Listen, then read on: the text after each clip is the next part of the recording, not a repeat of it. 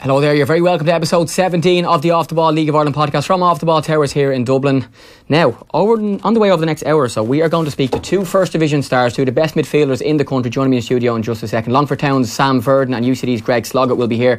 We're also going to get the very latest on what's going on at Limerick with Don O'Sullivan, who's a sports editor of the Limerick Leader newspaper. Really sad stuff coming from Limerick at the moment. We wonder they're going to finish the season, and they probably now are favourites for relegation. Everybody at Bray will be very happy with developments down there, but for the league it's really disappointing. So we're going to hear from Don O'Sullivan on that, and we'll be joined by Dundalk Sean Hoare, who's just signed a new 2.5 year contract extension. He'll be at the club until the end of the 2020 season. He'll tell us about playing at right back, trying to be in the team also at centre back, and also life as a scholar with Maynooth. That's all on the way. We'll also hear from Graham Burke after his Ireland goal, and ask him if he's happy that he robbed the goal from Darragh Lenihan as well. That's all on the way. Plus Sean Maguire's contract extension at Preston as well. Firstly though, we'll welcome Sam and Greg to the studio. Good afternoon, boys. How are you? Hey, Jamie. Good afternoon, Jamie. Now, Sam, first of all, you were in action up in Finn Harps on the weekend. Did another good win for Longford, and we're now going to have a look at your goal and said celebrations. We'll have a look at that screen there and we'll see you in action for Longford. It was 2-2 at the time, and Sam gets back in the game.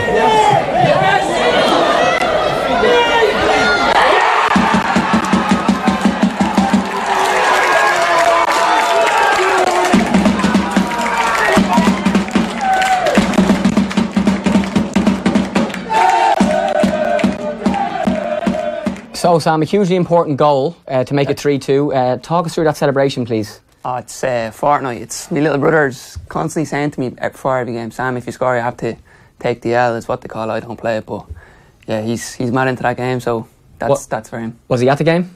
Yeah, he was. He comes to every game, so yeah. Bobby he was delighted after the game that I took the L, apparently, is what they say. Very nice. And on a serious note, really important goal. You guys were 2 up. Harps got it back to 2-2, and it ended 4-2 in the end. But you managed to score the header. You've been, one of your strengths is getting in the box and scoring goals. And at that time, it was a crucial one because I think they had just made it 2-2, hadn't they? Yeah, it was basically we're 2-0 up in the first half, and half time came, and then we knew they were going to come out in the second half, all guns blazing. They got what we thought was a soft penalty, and then literally straight away again they got a second to make it 2-2, and then from the tip off, I think we put the ball into the corner. We won a corner and scored there. So it was great for us to get back into the lead, especially after being 2-0 up and then going 2-2. So it gave us a bit more confidence to go in and win the game. Yeah, and you've been used a lot as an attacking midfielder at Longford and also at St Pat's, but you've been having a little cameo a little bit further up the pitch as well. Yeah, no, it's just I think in the last couple of weeks we've probably changed our style slightly, and Neil's given me the licence to get up forward more, which has probably suited us a bit more, and it allows us to get the ball up quicker. And it's worked for the last 2 games, and we've had 2 massive wins now over the bank holiday weekend, which has really shot us back up the table chasing Greg's UCD. So hopefully all upwards from here. Yeah, 26 points so far, 4th in the table. As you said, you're playing away to Cabinteely on Friday, and all the teams towards the top, if you can put a run of 2, 3 or 4 wins together, it gives you a really good chance, and you'd be hopeful of making it 3 out of 3 against Cabo on Friday. Yeah, well, I done an interview earlier in the week, and I said for us it was staying connected to the top 4 or 5, and because we haven't had a run yet, we've been inconsistent. We haven't really put a run of 2, 3, 4 wins together. So I feel that if once we stay connected to like I said, UCD, draw the Shells, we will put a run together, find consistency, and I do feel that we can climb up the table. And then obviously Cabinteely on Friday, it's going to be a tough game. We know that.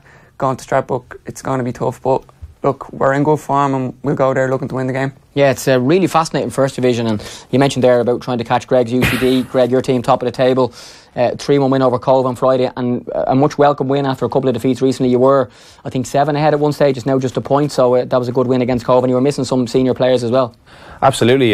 We definitely hit a bit of inconsistency around exams during college, finishing up. So it's nice to get back on board with a 3-1 win against Cove, and I have to hand it to Cove. They put up a good performance against us, and probably deserved the point on the night. Yeah, at the time, at this time for UCD players, it's nearly time for summer and almost full-time football. But for the last couple of weeks, we're speaking mainly about education here in a few minutes' time, and the Leaving Cert is starting today on Wednesday. It's a period of lots of stress for players when you're trying to play football and then also do your exams, whether that be in first year, second year, third year, or there could be final year exams as well.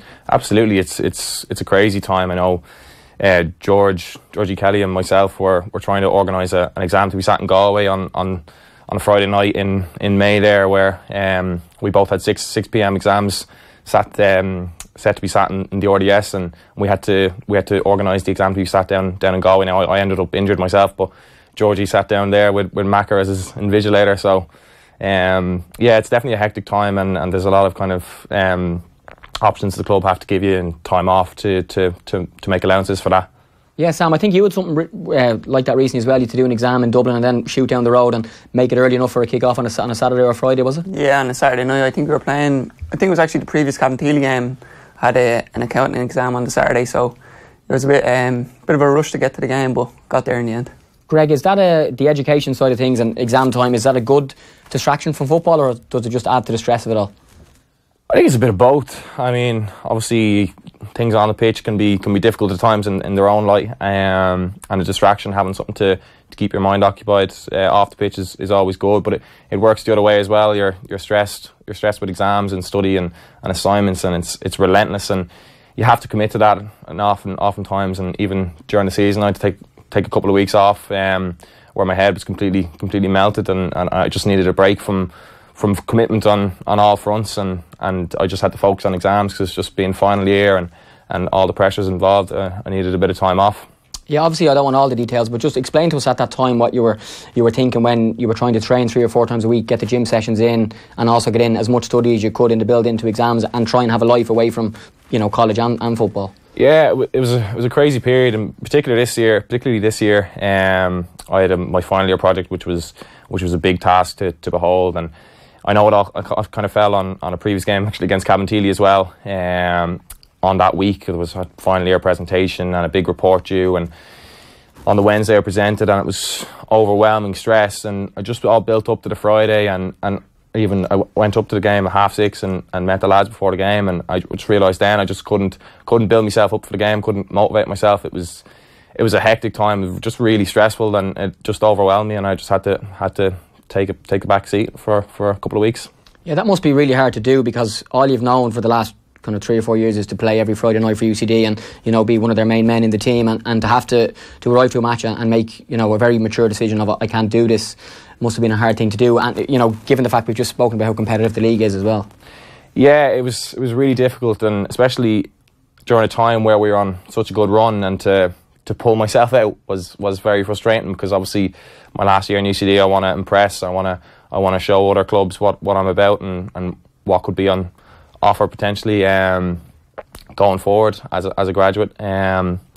So yeah, it was a very difficult decision to make, but just one that needed to be done for my own kind of mental health, if you want to put it like that. So you had that break, you're back now, you're back in the team, you're back playing, so the break did what it needed to do for you? It did, yeah. Bar a couple of niggling injuries, I'm back in and playing consistently enough, yeah. So happy enough. Next game as well, at home to Drogheda on Friday. They're only a point behind you now. I saw them draw in Tolka against Shells over the weekend. I think Bank Holiday Monday the game was on. Your thoughts on that game? Yeah, it's another huge game. As with every other game we play in this league, as Sam knows. I mean, we play Drogheda and then Finn Harps and Longford the next 2 games after that. So, huge games, and you look at the top 6 at the table, and you could reverse the top 6 in the order that they are now, and it would be perfectly reasonable table. So yeah, every game is difficult, and in particular the next game, Drogheda 1 point behind us obviously, and it'll be huge to open up another gap. Yeah, just opening up live score here to have a look at the league table. As you said, it's a hugely interesting division with the way things are at the moment. You guys are top on 32 points, Drogheda second on 31, Shells on 27, Longford now on 26. You got Galway and Harps both on 25. Wouldn't rule Cabinteely totally out of it yet on 18. Like we spoke last year about the Premier League and about the 3 teams going down, and we spoke about the 8-team First Division and how non-competitive it was with Waterford and Limerick over the last couple of years walking through it. This year it's the opposite. For us neutrals, we love it. What's it like playing in when the games are so 50-50? Yeah, it's intense, and every game there's so much matter, so much is placed on it. And we went up to Cabinteely a couple of weeks ago and lost 2-0, and you're just dropping points, and it can get frustrating. But you just got to keep on trying to be as consistent as possible and pick up points where you are, cutting out any silly mistakes, because they all just matter in this league, so tight at the top. So in terms of you, Greg, and your college, you've just finished your year now. I know UCD will almost go full time. Where are you in the education, and is the plan to go on to a master's, or is it to do some work or go play football elsewhere? What's your plan? Yeah, in a period of uncertainty at the moment, a little bit. There's potential to go on and do a master's there. Obviously, I've just graduated from my four-year degree in computer science. So there's the option there to go on and do a master's potentially. To be honest, I want to see how the next couple of months unfold and where things stand come August, September, and whether I'll go and do a master's or not, or potentially try part-time work and finish out the season with UCD. Yeah, because we spoke about how under pressure you were, and everybody was, for the last number of weeks and months. But now that it's June and it's summertime, it's almost time to be a full-time footballer for a couple of months, as a student, which is something that, you spoke about a period of stress during exams, but now it's a period of when other teams, Sam for example, has gone back to work after chatting to us here, you can, be full-time, be in the gym, train, and I know work on the UCD summer camps as well, but really focus on football for a really crucial 8 weeks in the title race. Yeah, absolutely. Now, just seeing the back of exams was great, and we have a couple of months now where we can be the number one focus for a while. Obviously, a lot of the lads will be strapped for cash, typical student life, but we'll all have to do our own bit of part-time work, and obviously the summer camps is a great option for us there in UCD. It's very flexible, and that's great, but the number one focus is definitely now on promotion and full-time football. Yeah. Sam, just interested to get your kind of story. You played for St Pat's as an underage player. You played a number of games in the first team there, including in Europe. You were in IT Blanchardstown. You left that course. You're now playing for Longford and working almost full time in your dad's shop, and you're also in college. So just give us a background to kind of your period over the last couple of years, from when you finished with Pat's 19s through being a full time footballer to now being a part time footballer in college and also working.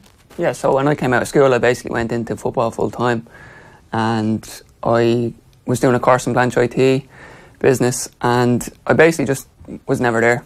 I didn't have time to study with training in the mornings and stuff like that. I was missing classes, so it just wasn't feasible for me to be able to, I suppose, pass my exams and do the full 3 years. But obviously left Pat's last summer, and that's when it really hit home that, right, I need to look elsewhere now.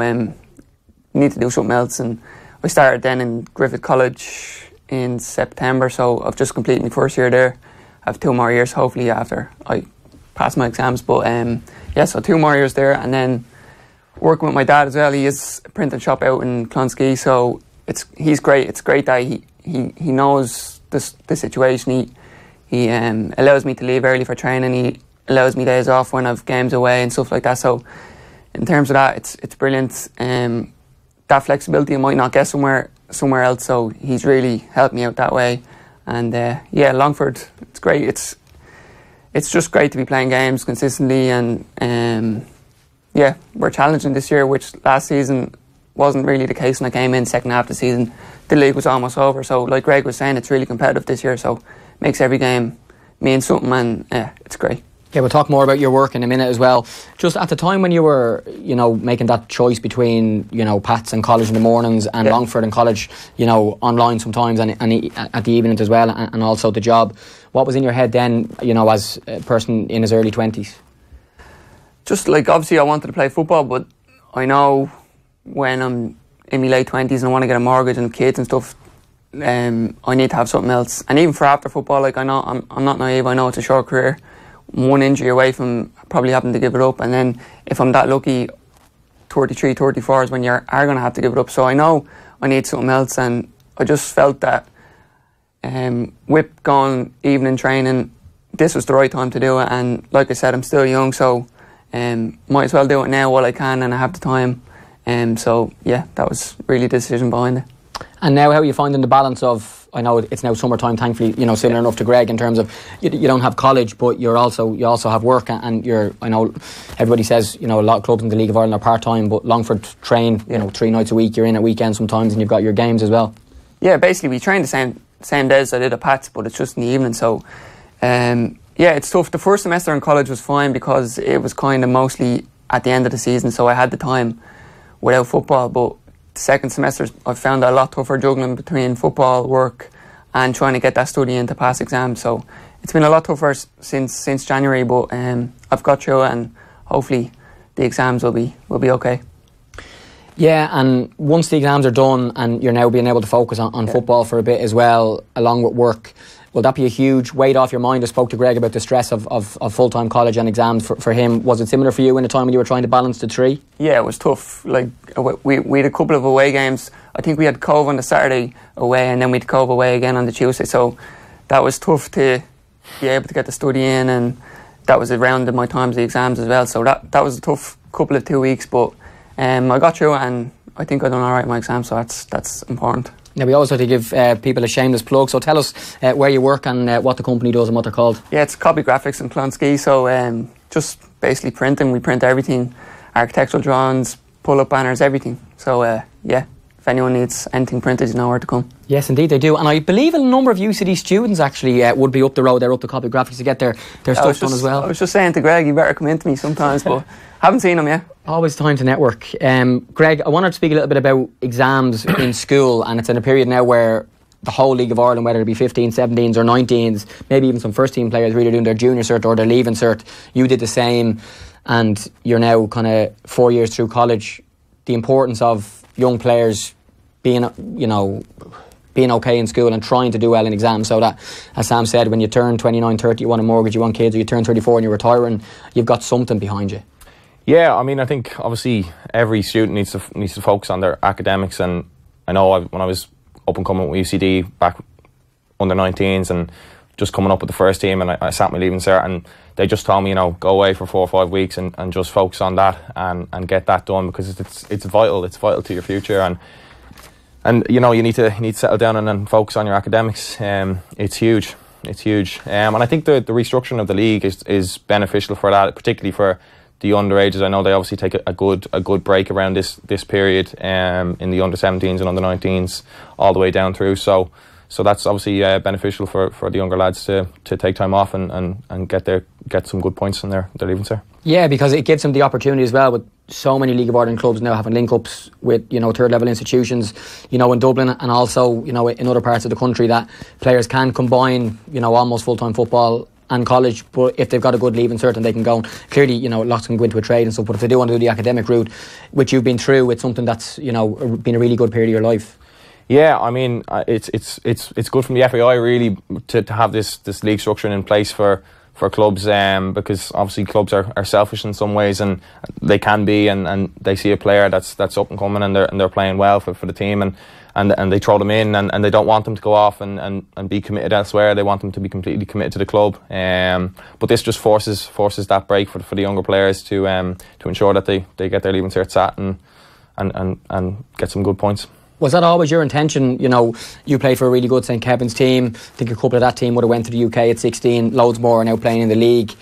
But, when you were 15, 16, was always your intention, I'm going to do my leave and I'm going to go to college, I'm going to play for UCD? Or was the dream of England something that you also had in your head, and if that opportunity came up, would it have given you a real decision to make? I think the dream was always there, and it would have been a hard decision had that opportunity arisen, but it didn't. So maybe a blessing in disguise in some ways. But I always had my two older brothers went through UCD as well, and to follow in their footsteps was always great. Sam, for you as well, you've got some younger brothers who also play football in the underage League of Ireland and so on, and you've been through the same situation that they're going through now. Just talk us through that as a young player when you're doing well at 15, 16, when there might be interest and you decide or the opportunity doesn't arise really, and you go, right, well, I'm going to do my leaving cert, I'm going to go to college, I'm going to do FOSS, I'm going to try and educate myself as well as being a footballer.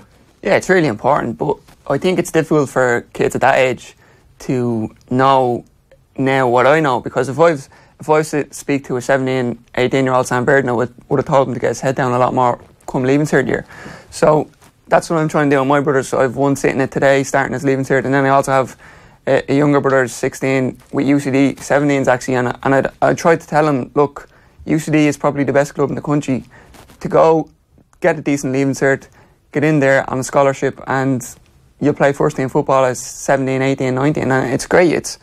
So it's really important that, although you don't want to put too much pressure on kids, that we inform them that it is really important, because I know now it's really, really important for after football or even during football. As you mentioned there, if you were to speak to a young Sam Verdon, you would have told him to get his head down, and I'm sure your parents were and whatever. But is there enough people around football to be able, to give you that advice and to say to you, listen, I did this, I did that, I should have done this, I should have done that? Or is it a case of trying to make choices on your own with your parents when you're not too sure on where things are going?